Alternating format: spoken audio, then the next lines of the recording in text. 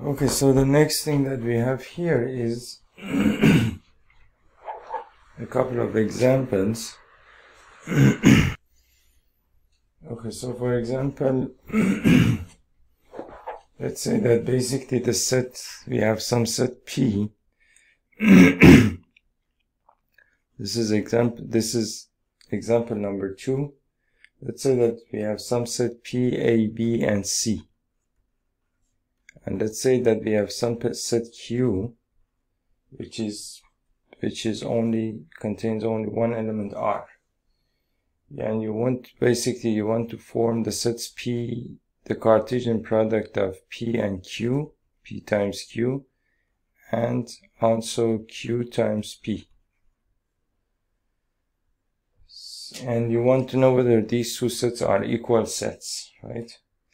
So by the definition, by the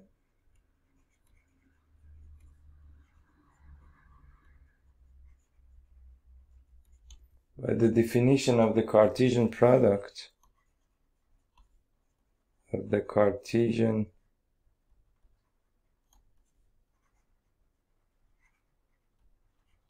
product, we can say that P, the Cartesian product of P and Q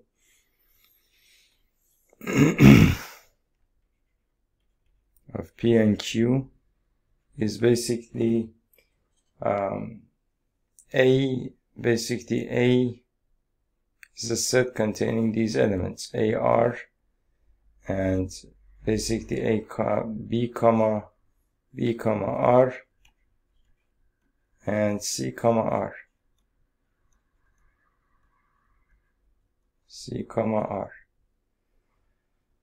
And the Cartesian product of Q and P would be basically this set containing R, A, and R, B, and R, C. And you can see that basically P times Q is not the same thing as Q times P. These are not equal sets. But of course you can see that the number of elements in P times Q and Q times P is basically the same. However, basically N of P times Q is the same thing as N of Q times P.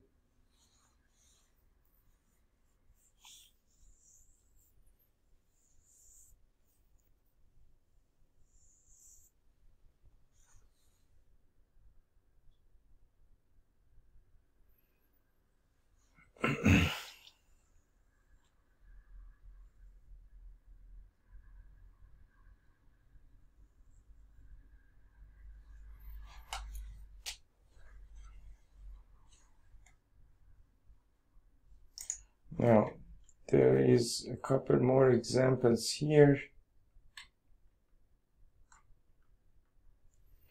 Let's do this example as well. Example number 3 is A is equal to, for example, 1, 2, and 3, and B is equal to 3 and 4. And C is equal to 4, 5, and 6.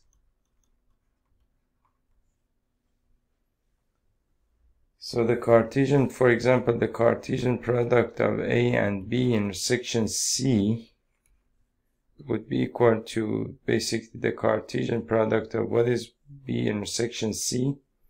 So B intersection C is equal to a set which is basically only contains 4. So the Cartesian product of A and this set over here would be basically 1, 2, 1, 4, 2, 4, and 3, 4. and that would be a set, right? Now the Cartesian product of, for example, the Cartesian product of A and B, for example, in intersection with the Cartesian product of A and C, is basically what is A and what is the Cartesian product of A and B. That is equal to this set, which contains 1, 3, 1, 4. You have 2, 3. You have 2, 4. You have 3, 3. You have 3, 4. That is the Cartesian product of A and B. The Cartesian product of A and C, the Cartesian product of A and C is equal to 1, 4, 1, 4, 1, 5, 1, 6. We have 2, 3, 2, 4, 2, 5. We have 2, 4, 2,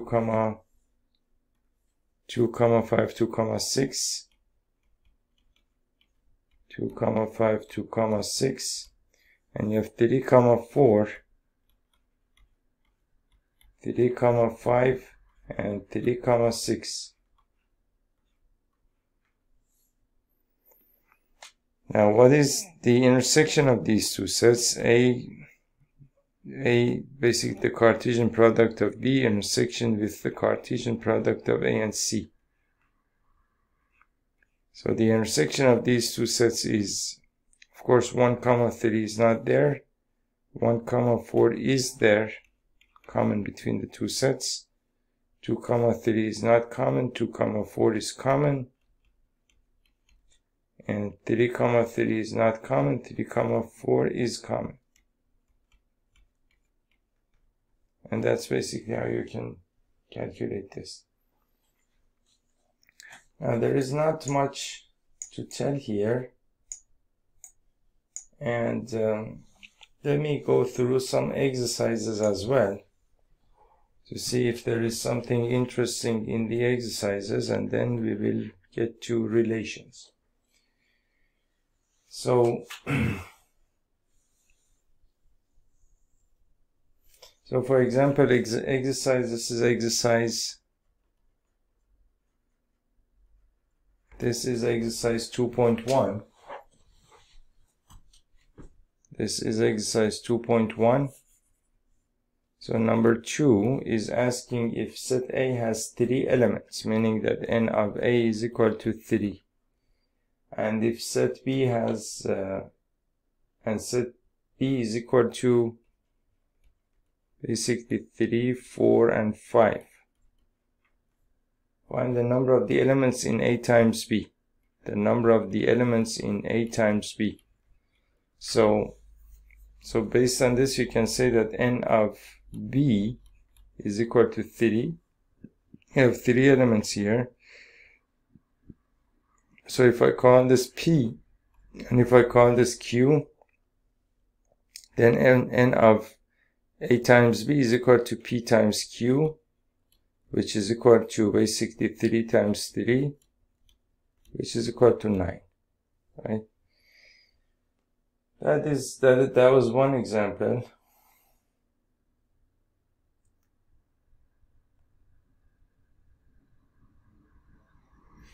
Now there is question number 4, which is also kind of interesting. It says that state whether each of the following statements is true or false, and if the statement is false, rewrite the given statement correctly.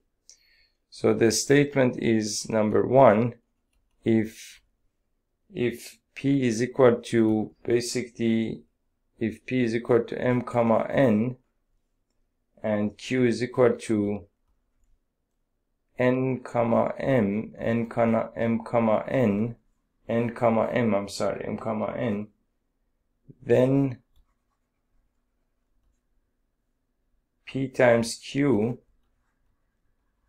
is equal to M comma N comma N comma M. Right? So how do you calculate P times Q here? If P is this set and Q is this set, M comma N, and so basically then P, the Cartesian product of P and Q is going to be equal to this set, M comma N and M comma M, and then you have N comma N, and then you have N comma M, right? So M comma N and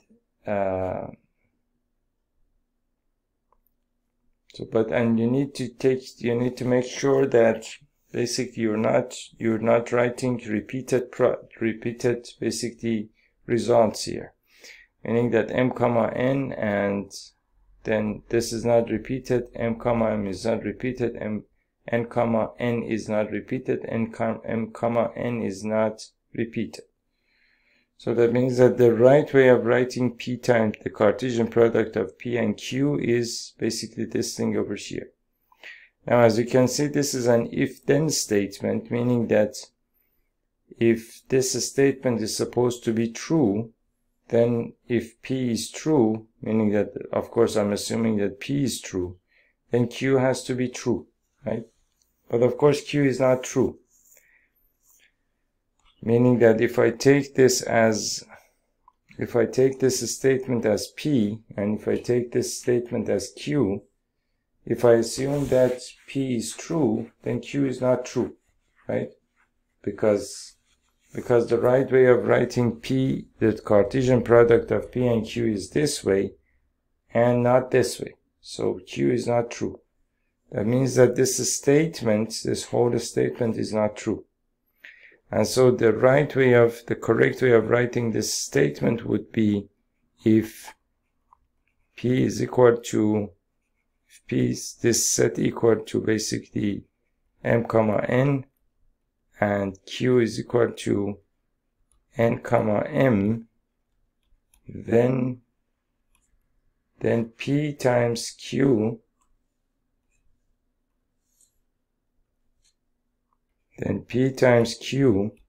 is equal to this set over here, M comma N, M comma M, N comma N, and N comma M.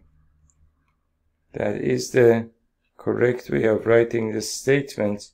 And now the statement is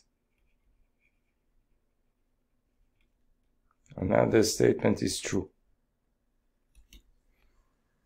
Right, so let me take a look at my answer here.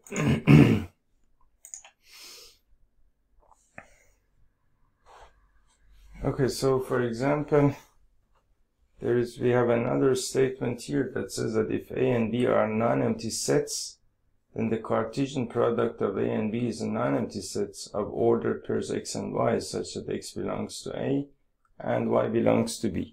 That statement is true based on the definition that we have, and so just the statement is simply true.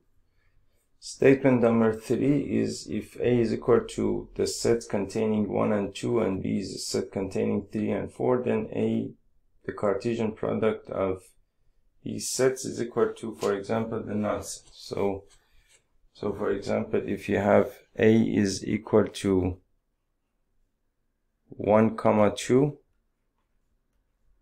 and then B is equal to 3, 4, then so if that is the case, then basically then the Cartesian product of these two sets, B intersection with the null set, is equal to the null set. So we need to examine that.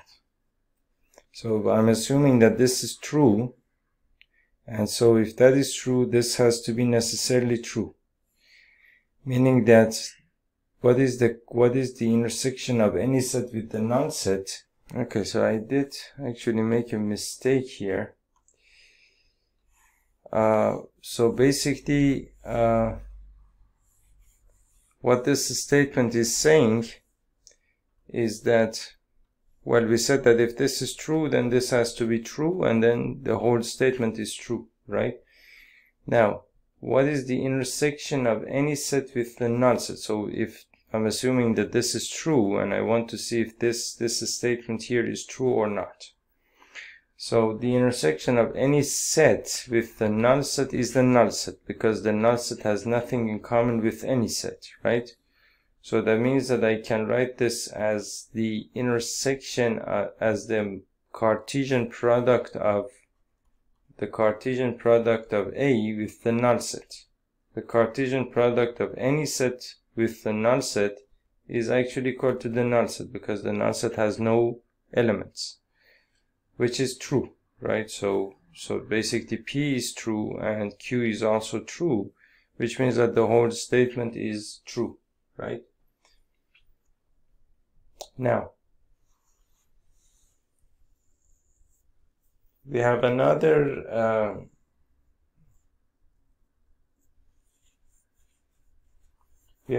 question over here, which is also interesting. Question number 6. It's asking basically if the Cartesian product of A and B is this set, which is A comma X and A comma Y and B comma X and B comma Y, right? You want to find A and B.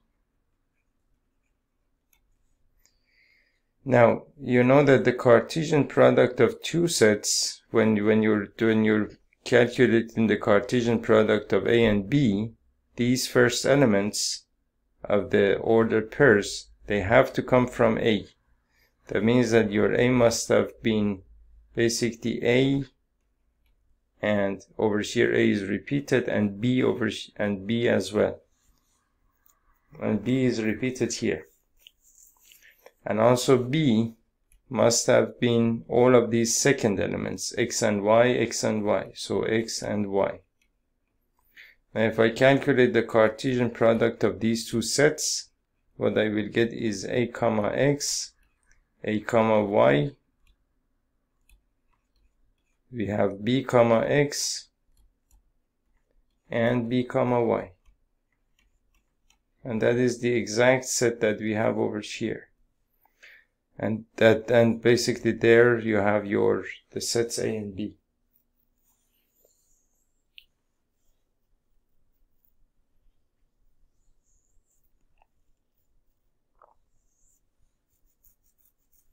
Now there is another question over here, which is also interesting, question number 8, which is basically let A be equal to basically the set 1 comma 2, and let B be the set 3 comma 4. And you want to write first of all the Cartesian product of A and B, and you want to know how many subsets will that have.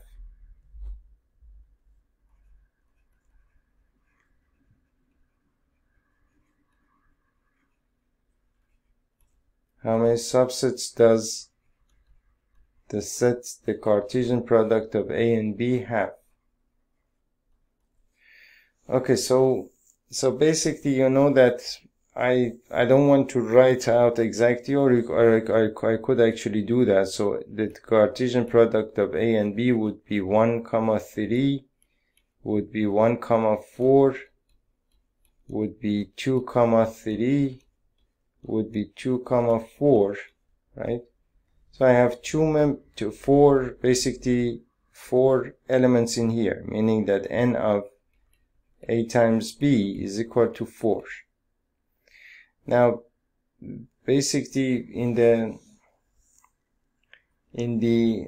sets, basically in the course that we did on sets, we said that if if I have a set A, and if n of A is equal to P, then n of P of A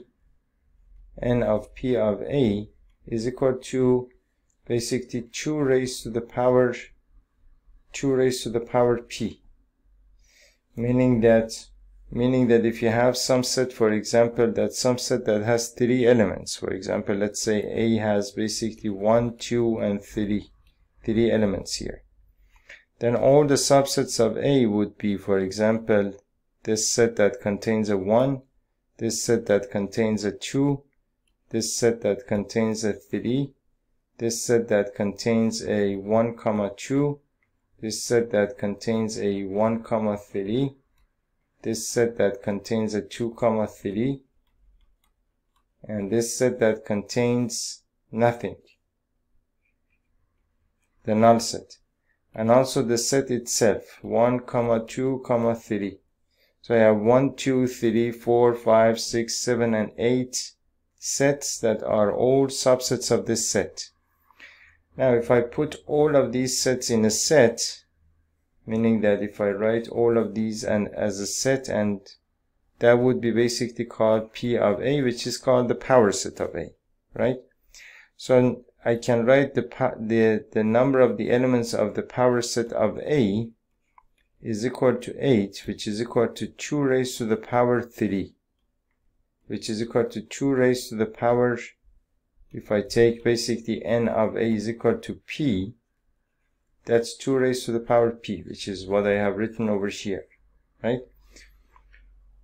So what that means is that, and so basically you can use the same formula, although it's meant to be the number of the elements of the power set of a set, but the power set of a set does contain, after all, only the subsets of any set that you might be working with.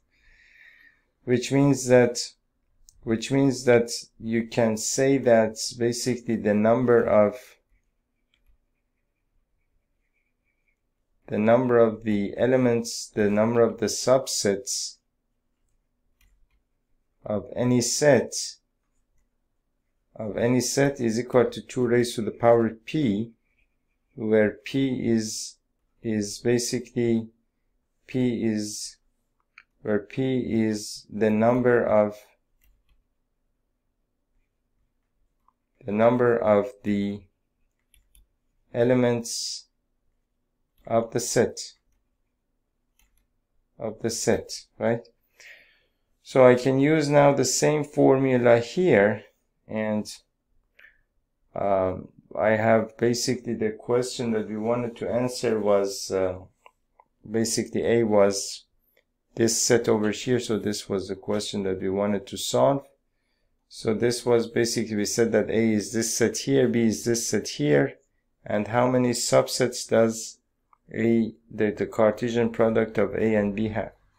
So you can see that n of A times B is equal to 4. That means that the number of subsets excuse me, that means that the number of subsets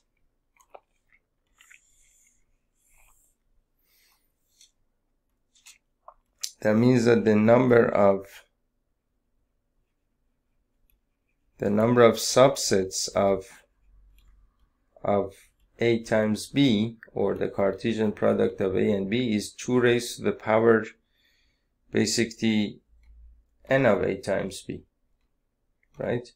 Which is equal to 2 raised to the power 4, which is equal to 16. So that's basically that. And then you can list them, meaning that you can, of course, if you want to list the subsets of A times B, you have to find some sort of strategy that gets you to all of those subsets. I leave that to you to figure that out. You have to find different, you have to try different algorithms, and one of them will work for you. For example, you can say that I'm going to take this one with this one, and then this one with this one, and then this one with this one, and then you can start with this one. Then take this one with this one, take this one with this one, take this one with this one, and then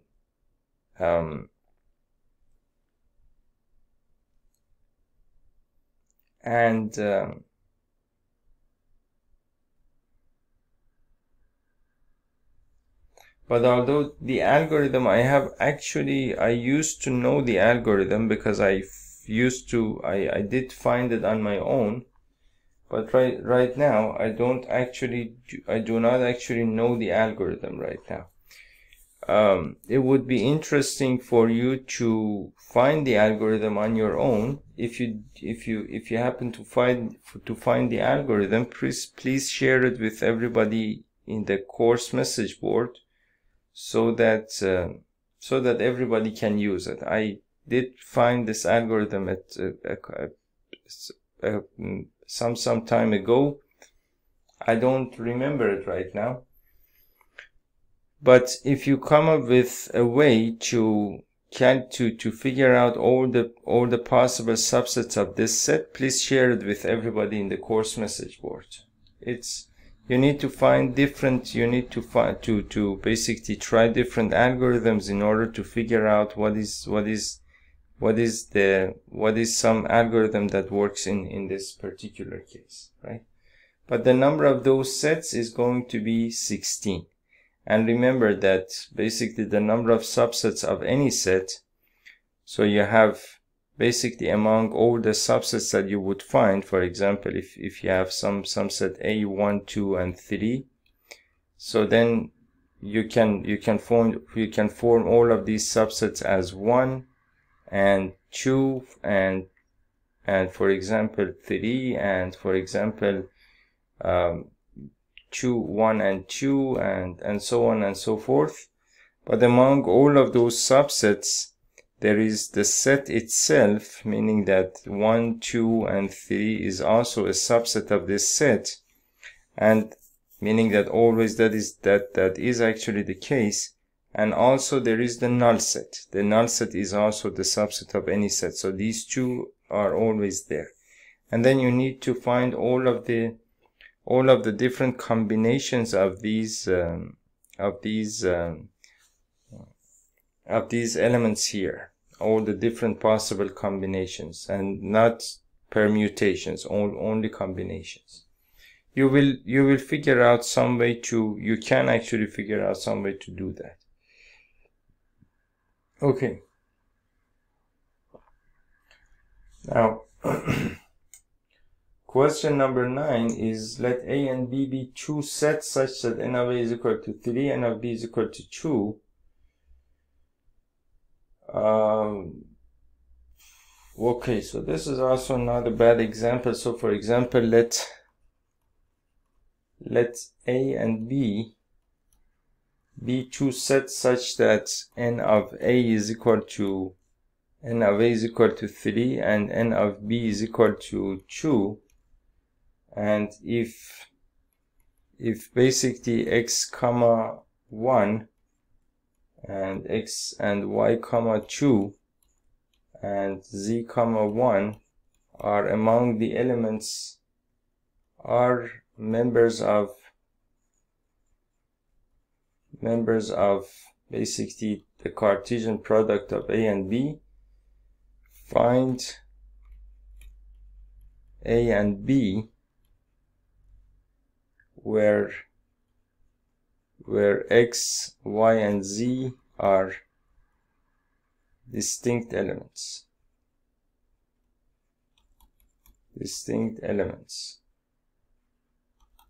Okay, so in order to figure that out, you know that there are 3 elements in A, there are 2 elements in B, right? So that I know.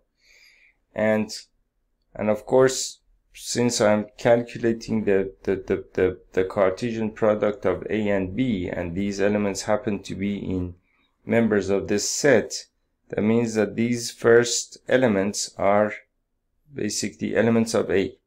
That means that I can write A is equal to x, y, and z, and B is equal to basically 1 and 2. And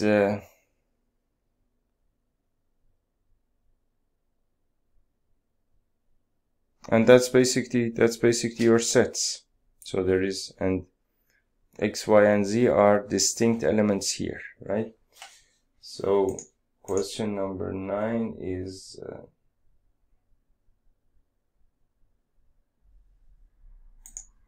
let me take a look at the solution here. Well, yes, that basically the answers are these are exactly correct, right? And question number 10 is the Cartesian product A times A has 9 elements, among which are found -1 and so on.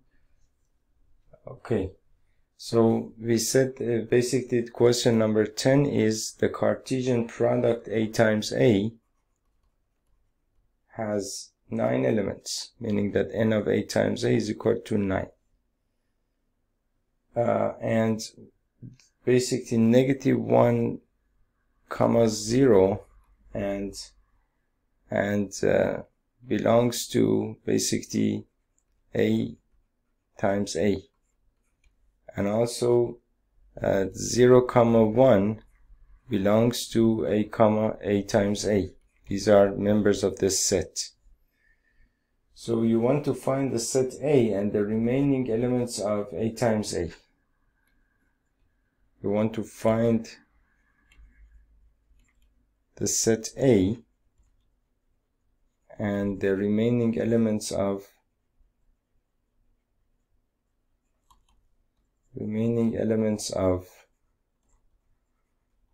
A times A. So first of all, I know that basically since A times A is equal to 9, well, basically 9 can be written as either 3 times 3 or 9 can be written as 1 times 9, right? So what that means is that basically we said that if the Cartesian product of two sets has, well, so many elements, that means that basically the sets, of course, these are the Cartesian product of the exact same sets, meaning that I cannot take 1 and 9 because I cannot assume that set A first had 1 element and then had 9 elements, and then the product of them became a 9. That's just simply not possible.